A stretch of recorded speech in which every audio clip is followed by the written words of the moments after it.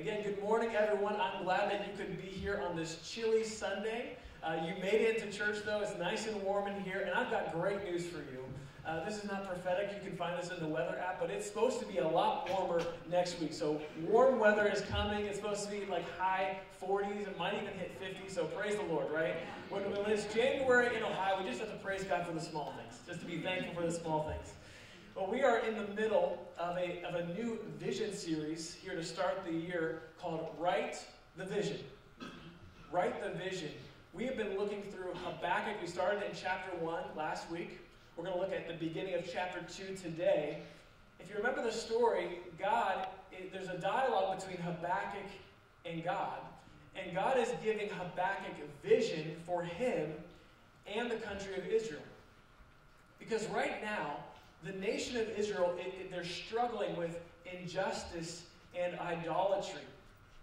And last week we looked at the first chapter of Habakkuk, and Habakkuk is bringing these complaints, these frustrations to God. Did anyone enjoy the airing of grievances last week? Did you enjoy that message? Maybe that Seinfeld reference really did it for you. But we talked about, when we go through difficult times, when we go through struggles, we should submit them first to God. You can air those grievances out to your friends and to other people. You can talk about God, but nothing is more powerful than when we talk to God. When we lift up our problems to God, He is the one that can provide true and eternal change. And so Habakkuk has brought his frustrations, and his last complaint actually ends the first verse of chapter 2. So that's where we closed last week. We said, Habakkuk said, I will station myself at my post, and I'm going to listen for what you will say to me. And lastly, he says, what I will answer concerning my complaint. I think it's funny because a lot of times when we ask somebody to answer, he was asking for God's answer. But Habakkuk says, for what I will answer concerning my complaint. Because Habakkuk knew while I'm frustrated with God, while things are not going the way that I want them to, if anyone is wrong in a situation between God and myself, it's me. I'm wrong. It's not God. God's not wrong. I am wrong. And so Habakkuk knew how to posture himself to hear from the Lord. So we're going to continue in this story in Habakkuk chapter 2. If you've got your Bible, you can turn to Habakkuk chapter 2. If not, don't worry. We have it on the screens. And if you're one of those people that loves to have a sermon outline, you can go onto the Church Center app, scroll to the bottom and find our outline, or you can go on the YouVersion Bible app and find the outline. Here we are, Habakkuk chapter 2, starting with verse 2. This is what God answers. It says, the Lord answered me, write the vision, make it plain on tablets, so he may run who reads it. So he may run who reads it. Write the vision. I want you to know that God has a vision for your life. I'm going to say it again. God has a vision for your life. For your life, specifically. He's got a plan for you. Last week we talked about when we're trying to hear from God, when we're seeking God, we're crying out to Him, we're looking for Him, we're waiting for Him, and now what happens when we believe we've heard from God? How do we take God's vision and carry it on with us? Today's message is called From Vision to Venture. I'm going to be a little bit practical today. I hope that's okay. How do we take what God has spoken over us and how do we go and live that out? And so from vision to venture, because it's not enough for God to give us a vision, we have to steward that vision. We are responsible for what God gives us. So what are the steps we have to take when God gives us vision? The first one is very simple.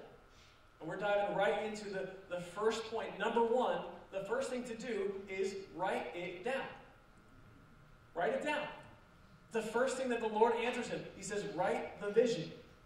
Make it plain on tablets. We need to write down what God is asking us to do.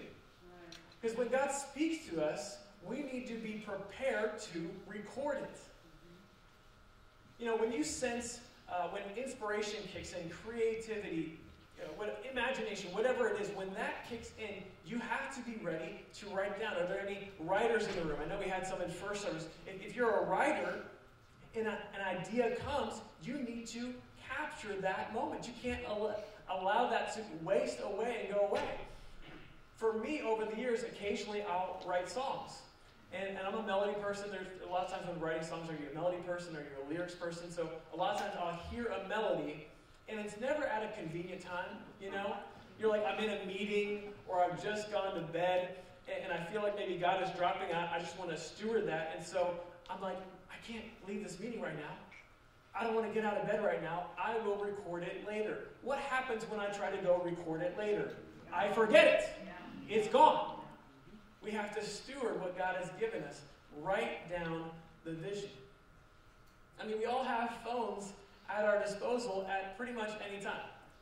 And with phones, there are traps, right? There are distractions that come with phones. Mm-hmm. But think about it. With a phone now, we have the ability to, at any time, take a photo, record audio, write something down right away.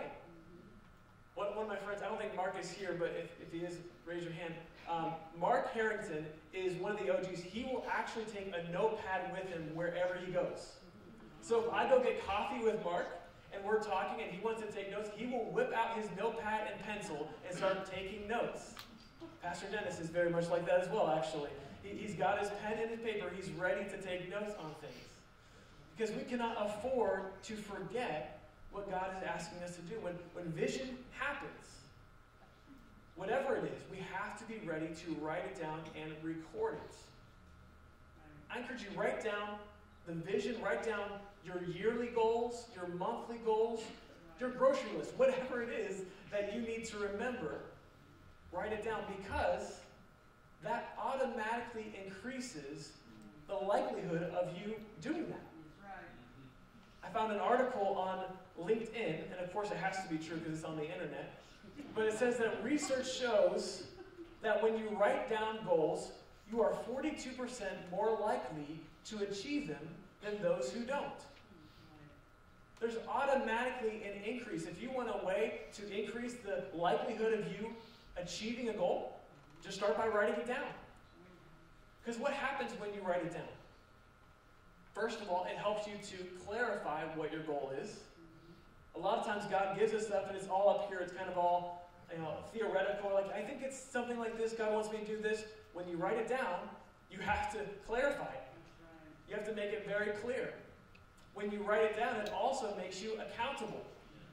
Because you said, well, I wrote it down. I said I was going to do it. I better go do it now. And it also helps you to simply remember. We can all be very forgetful. It's easy to forget things. Writing it down. When we were choosing a name for this church, we were struggling to figure out what should be the name of this church here, because that was something we didn't want to just flippantly choose a name, right? There's all kinds of names out there. Any name that you can think of, it's probably a church out there somewhere in the world, I'm sure. But we were thinking about it, and one night I was exhausted. I'm like, I am done thinking through names of this church. And so I decided I'm just going to bed. I'll think about this more tomorrow. And I'm not sure what happens to you when you try to sleep at night, but there are times when my brain simply will not allow me to go to sleep, right? It'll say things to you like, let's think through all the plans for tomorrow you have before bed. I'm like, no, not right now. Like, I need to go to bed. They're like, let's talk about all your fears and worries. Let's rehash those 4 things that you did wrong today. Like, no, I don't want to do that right now. Can I please go to sleep?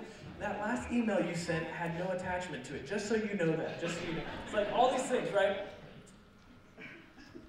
And as I was going to bed, I simply thought of or heard of or whatever you want to put there, the gathering. The gathering. I didn't fall in love with it right away, if I can be honest with you. But I said, okay, I will write it down so I don't forget. I'll put it in my notes. And sure enough, the next day I look at my notes, and there's the gathering. Continue to think about it, pray about it, talk to other people about it. And spoiler alert, that's what ended up being the name of the church, if you didn't know. The gathering. I want to remind you that when you write things down, you are more likely to achieve them. Writing them down. One last thing on writing it down. To start this year, we've talked a lot about praying, fasting, seeking God to start this year. One part of those disciplines I have not talked about that I hope you've been still focusing on is reading the Bible. How have you been doing to start the year reading the Bible? Doing okay? If not, it's okay. Guess what? There is no better day to start than today. If you struggled in the beginning of the year, start right now. Nothing's stopping you. Not as many amens on that, but it's true. It's the right thing to say. And when I talk about the Bible and receiving it, storing it in your mind, in your brain, in your heart, we at Essentials talked about this last week. We recommend a version of journaling the Bible that's called SOAP. Has anyone heard the acronym of SOAP, right? I'll walk you through it. SOAP means, first one is S, Scripture. So within that chapter maybe that you read, what is a specific scripture that really stood out to you? Write that one down. Type it into your notes, whatever. Next thing, O, observation. What did you observe from what you read? What in that scripture did you observe that God point out to you? And then the A, application.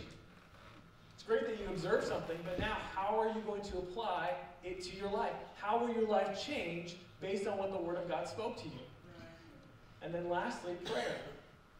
Take a minute to pray over that scripture. God, you spoke to me in the story of Abraham, how he was faithful throughout that. Help me to be faithful just like he was. Whatever it is that God is speaking to you. It's a great way to write it down, to remember what God is speaking to you as you read through the Bible. I'll say for me, it's on my phone. I've got a note that's called SOAP. And for me, some of the best messages, in my opinion, that I write come from my personal devotional time with God. Because I think if God is speaking to me through this, maybe I can communicate this well to you. Because what? Because I wrote it down. He said, write it down and make it clear. Make it plain so you can run with it once you read it. It's important to make our vision clear. And so that's why we at the church, when we started the gathering, we didn't just start the gathering. We said, we are the gathering, and this is a place for you to belong, believe, and become. We made it clear what is the vision here at the gathering. We said you can belong to a church that loves you. That means that if you have questions or doubts, you belong here. If you've had church hurt somewhere else, guess what? You belong here. If you've messed up in your life, join the club. You belong here. That's right. And not only do you belong here, but now we're going to grow together in our belief of God. That's right. We're going to grow in what the Bible tells us. We're going to grow together. And I love how a pastor put it this week. I was listening to his podcast, and he literally said, belong to believe. He was talking about the disciples of Jesus. Did you know, I'm going on a rabbit trail, but just follow me for a second. Did you know that before the disciples knew who Jesus was, knew that he was the Son of God, that he was the Savior, Jesus said, follow me. Come with me. You can belong with me. And before they believed in him, they followed and they belonged with him. I believe that's a very important model that we see in the Bible. Belong to believe. And then lastly, I want you to become. I want you to become who God has created you to be. And that's, first of all, universal. We are all becoming who God has created us to be, right? We're all becoming more and more like Jesus. That's the goal. But you also have a specific plan. To become who God has created you to be, the best husband or mom or engineer or artist or writer or whoever God has called you to be. To belong, believe, and become. I hope you're clear on that vision for the gathering. I hope that's something that you can latch onto. It's why we say over and over again so that there's no mission drift here at the gathering. We continue to remember why we exist as a church. For people to belong, believe, and become. And that way, when you know the vision, ministry is not just for me or for Scott. Ministry is us together knowing my mission is for people here to belong, believe, and become. And just like it says in Habakkuk, they can run with it. You can run with the ministry because you know our purpose. Write it down. You understand what I'm saying? You get it? Write it down? Good? I can move on to the second point? Okay. Yes, sir. The more you preach back to me, the shorter this goes. So after God tells Habakkuk to write down the vision, make it plain, look at what he says next in verse 3. He says, for still division awaits its appointed time. It hastens to the end. It will not lie. If it seems slow, wait for it. It will surely come. It will not delay. So we know we're supposed to write down the vision, run with it, but we also need to know that there are some things that are going to take time. And sometimes we have to wait on the vision. Number 2 is wait for it. Somebody say wait for it. Wait for If there's any MASH fans in the room, you know what that's from. Some of you are looking at me, though, because I've said wait for it, and you're looking like you want to fight me, because this is 2 Sundays in a row where one of my points is talking about waiting. Don't get mad at me. Get mad at God. He said it. I'm just telling you what he said. And sometimes we have to wait on the vision. But I want to clarify what waiting means here, because waiting, last week we talked about truly sitting down before God, kneeling before him, and crying out and waiting. But this wait here, it can also translate to mean to long for. And when we write down the vision and God has a plan, we have to have expectation and continue to follow God in obedience as we wait. Waiting doesn't mean just stop everything that you're doing. You have to continue to grow as a person. And if there's a roadblock in front of you, there might be a reason that the timing is not quite right. If the job has not opened up yet, that doesn't mean you should just stop, that you should quit your job. No, continue to gain experience. Prepare yourself for when the right time comes. If you haven't yet found Mr. Right or Mrs. Right for your life, that doesn't mean you should stop growing as a person. Please continue to grow in emotional maturity and personal maturity and grow as a person, as a human being. Be prepared, be a godly man or woman, so that when that person comes into your life, you're ready to go. That's right. There are times to get before God to sit and wait, and there are times that he gives us vision to write, and then we have to wait, because what does God say about the vision? He says it awaits its appointed time. Appointed time. Meaning someone has chosen that time. Who's appointed the time? God. It's not a trick question. God has appointed the time. That means it's not random. It's not some random amount of time till it's ready. God has appointed time for things to happen in your life. And what happens when it's appointed and you're not ready? And you can miss out on what God wants to do. I think about this story. There's a documentary, a director who was filming documentaries on what God was doing around the world. I don't remember his name, but I know one of the movies is Father in Lights. And so he was capturing stories all around the world, miracles, things that God was doing. And one time he shared in a Q&A how he had a conversation with God. And he said to God, God, thank you for giving me the opportunity to be able to capture these films and send them out to the world. Thank you for choosing me. And God said to him, he said, you weren't my first choice. Ouch. That's right. Yes. That hurts.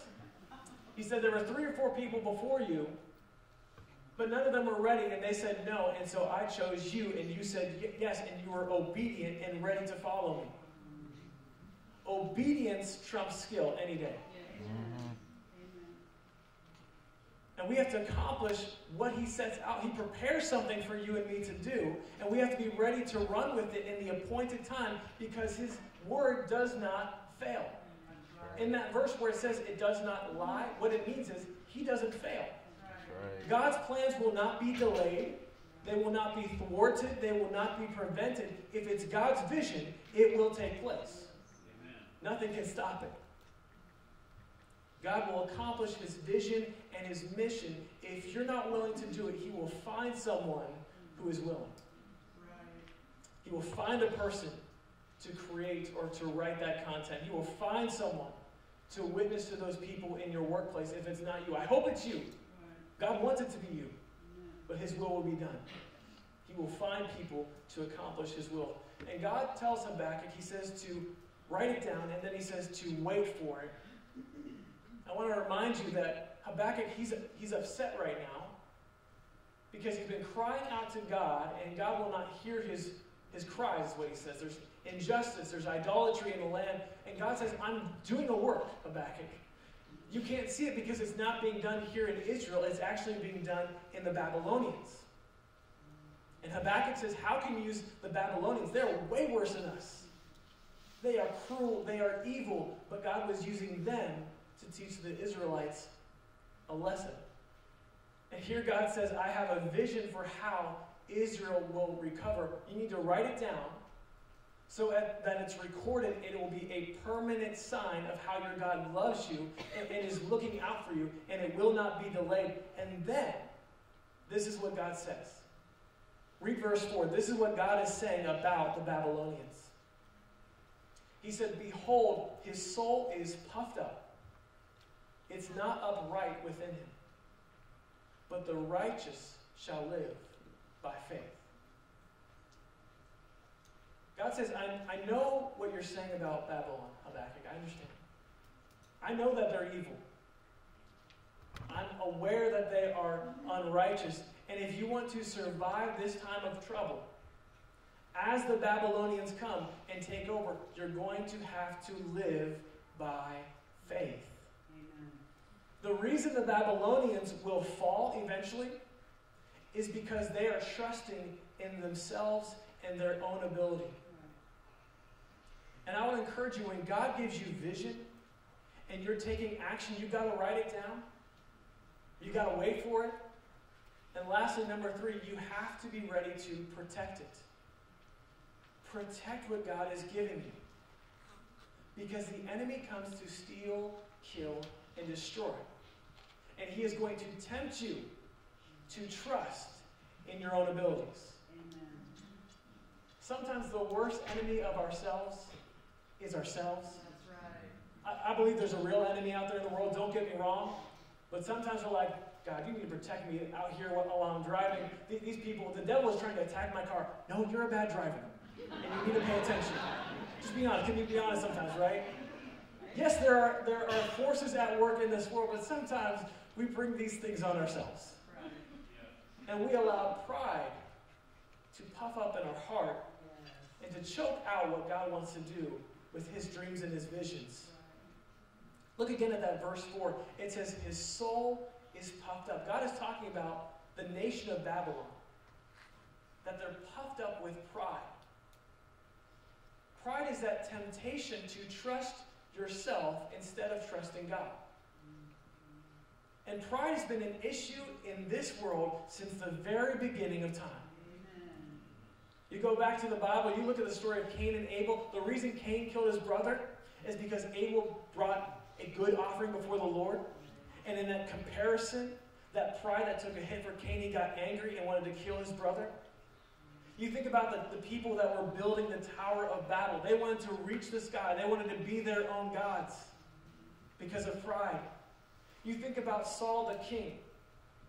God had a plan for Saul. God anointed Saul as king. But as the years went by, Saul began to trust in his own abilities. He didn't like to hear that David had killed more Philistines than he had. And pride took away, removed the anointing. It got so bad that the Bible says God regretted that he made Saul king because of pride. And friends, we can be prideful about a lot of things. The Babylonians, they were prideful in their own strength, their military strength. They were trusting in themselves and in nothing else. Pride tells you that you know what's right, and no one else should tell you how to live your life. No one else has the right to speak into my life. And pride can be found in a lot of things. It doesn't matter how wealthy you are or how poor you are, you can be prideful. You can say, I've got all these things, I'm so rich, I've got so much to be proud of. Or you can be a person that says, I've got nothing, and I'm still existing, I'm still surviving and thriving because I don't need all that stuff. Pride is there either way. You can have every skill you can imagine and be proud of all the skill and say, look at all the things I can accomplish.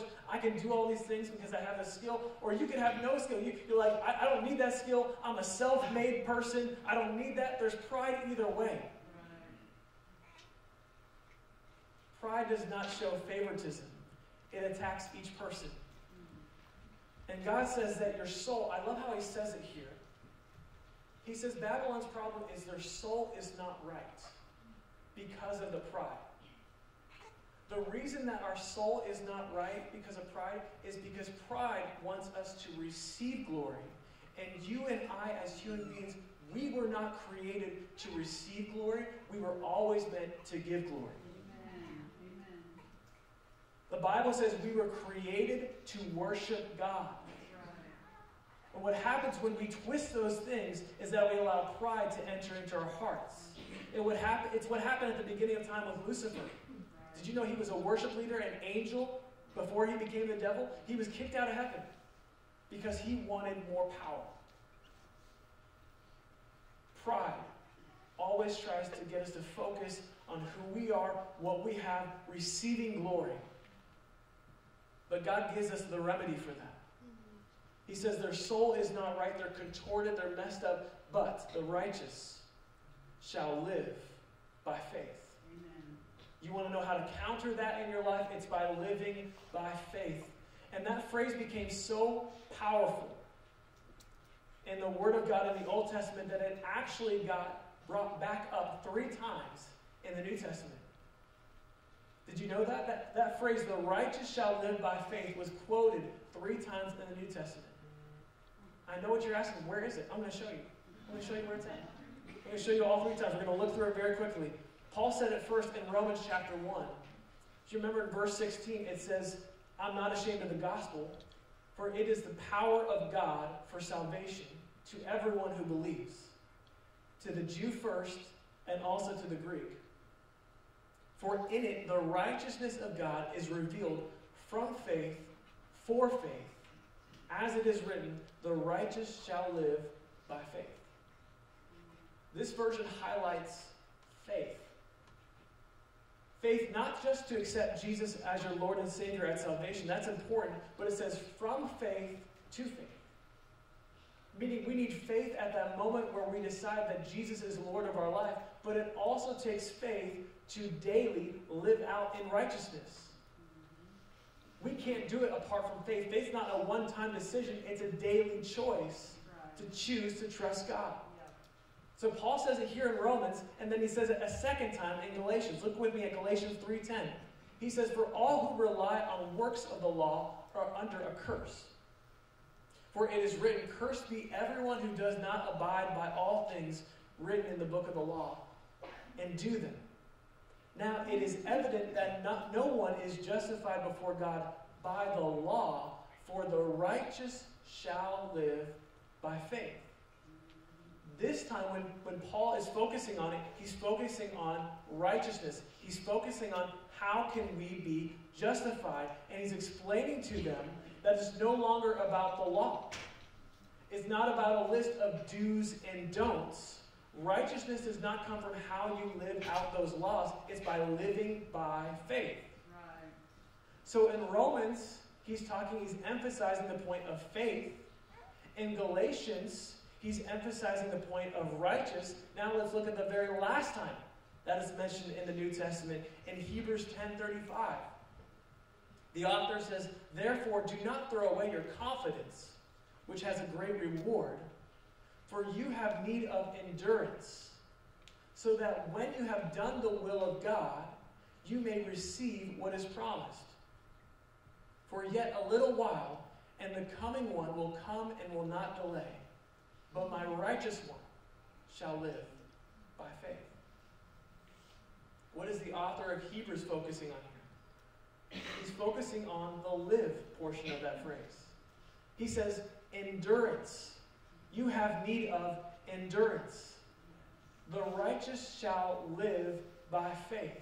If you want endurance to daily live this life for you and to live it to the fullness, the abundance that God has provided for you, that is only found in being a righteous person that chooses to live by faith. Right. I think it's so important that phrase, the righteous shall live by faith, for us to remember that's why in the New Testament, each time, it's mentioned 3 different times, repeated, and in each different part of the Bible, it focuses on a different part of that phrase. The righteous in Galatians shall live by endurance in Hebrews. by faith in Romans 1. Because pride is a dangerous place to be. Can I say that pride brings out an ugly side of us? Where we want it to be all about ourselves, boasting in what we can do. But if we want to continue on in the vision that God has for us, we have to protect ourselves and not allow pride to build up within us. Amen. The righteous live by faith. There's a reason that the Bible says that God resists the proud, but he gives grace to the humble. He resists the proud because they believe they don't need God. They don't need anyone to tell them how to live their life. God resists the proud, and he gives grace to the humble. The proud are resistant because they don't think they need God, and they think they are the reason for their success instead of the goodness of God. And I want to encourage you in every part of your life to continue to remember that it's only faith in God that brings the blessing of God. It's only faith in God. My business is not succeeding because of me. It's because of the goodness of God. My children are growing to become godly men and women, not because I'm some perfect parent, but because of the goodness of God. Amen. Faith in God is what honors God. The Bible says it's what pleases. You cannot please God without faith. I encourage you, write down some of the ways in which his goodness has been around you, to remind you it's not because of you. It's to strip you of that pride in yourself and to bless the Lord instead. The soul of the Babylonians were contorted and they were puffed up because they had pride in themselves. There's a lot of pride in our world. I'll say there's a lot of pride in the music industry.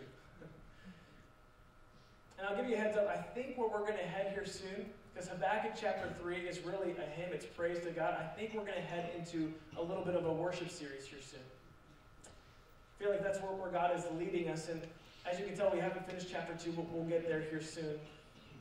But there can be temptation of pride in music, and not just in the secular music industry. Hopefully that's a given. But can I be honest, there is the temptation of pride in worship music. It can be very easy to think about how great you are, your ability to sing or to play an instrument, and worship music is always trying to lay down my pride and give glory to God. And I hope that you can sense in this room that the gathering is a firm believer in being people that worship God with our whole heart, that there's a passion here. But if I could share a little bit from my story, I was a worship pastor before the gathering.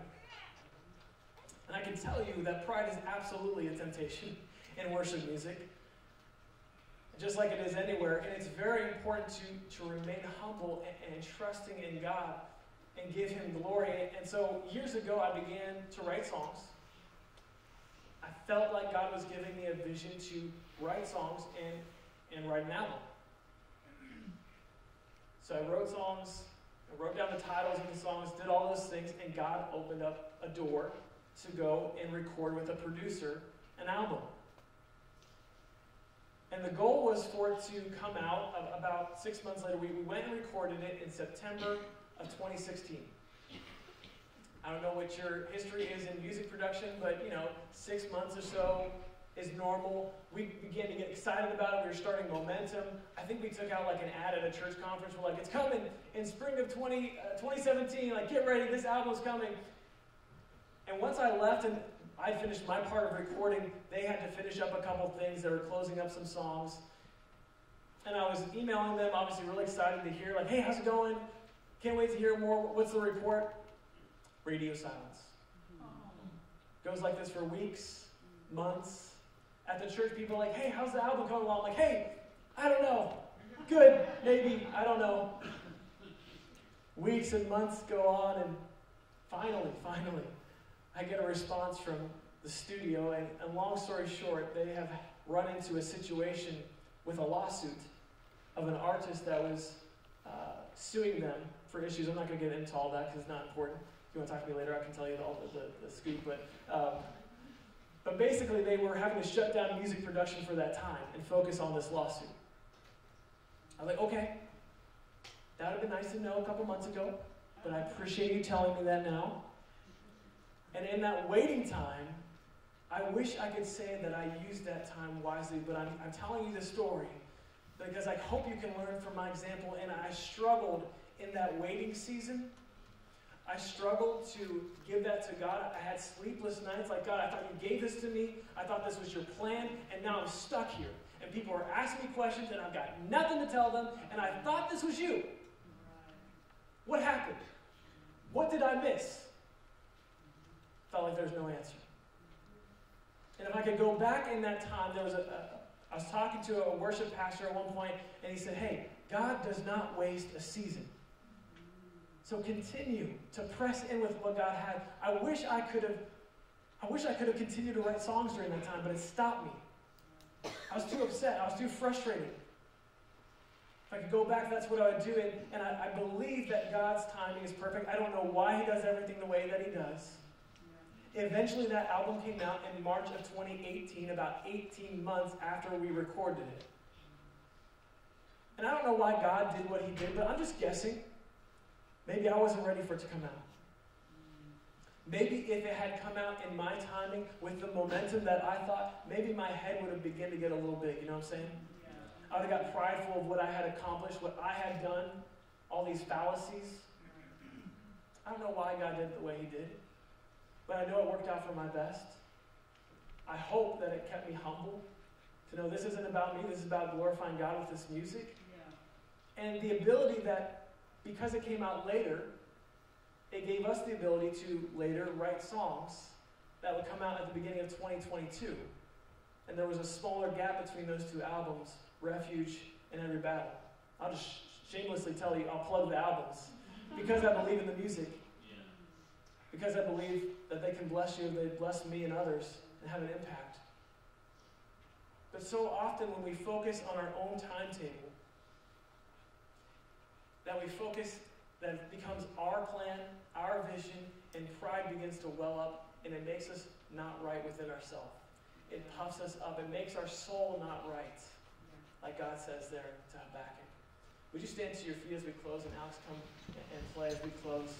I'm not going to draw this out. I just want to take a minute to pray for each and every one of you. If you're struggling with one of these areas, if you can close your eyes, bow your head, close your eyes. Bow your heads as we get ready to pray and close this out. If you're struggling with one of these three areas, whether it's it's capturing it, it's writing it down, maybe it's just simply waiting for it. Maybe there's some pride that's gone unchecked in your heart.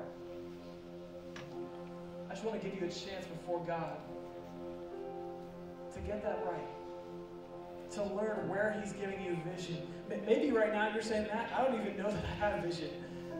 I believe today God can give you, he can speak to you. If you will take a moment to listen for his voice. So with every head bowed and eye closed, I'm just going to go through these different parts of today.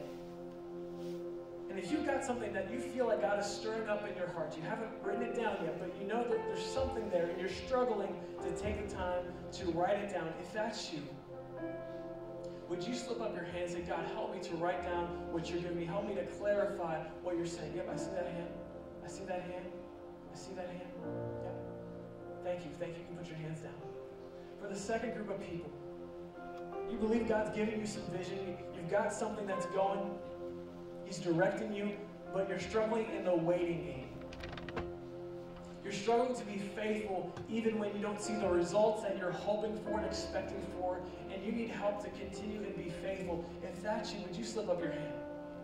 Yep, I see the hand. Wow, a lot of hands. A lot of hands, yeah. Thank you. You can put your hands down. And one more.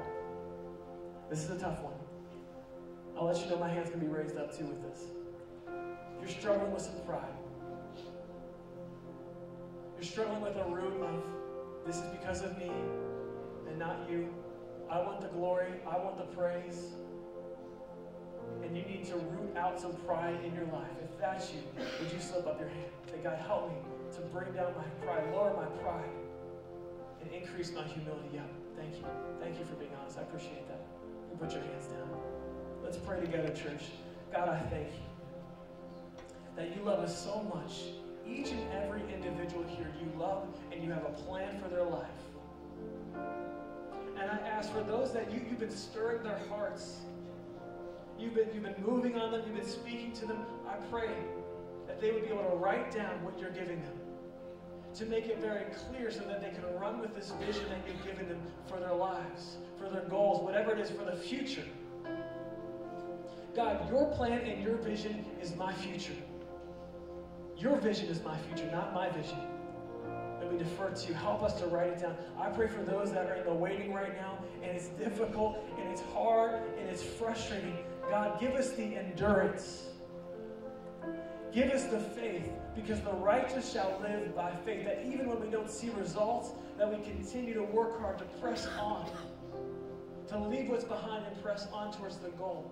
And God, I pray for those of us, many of us, I'm sure, that we're struggling with pride. God, help us to remember that it is all because of you. It is your goodness in our life that has nothing to do with my striving.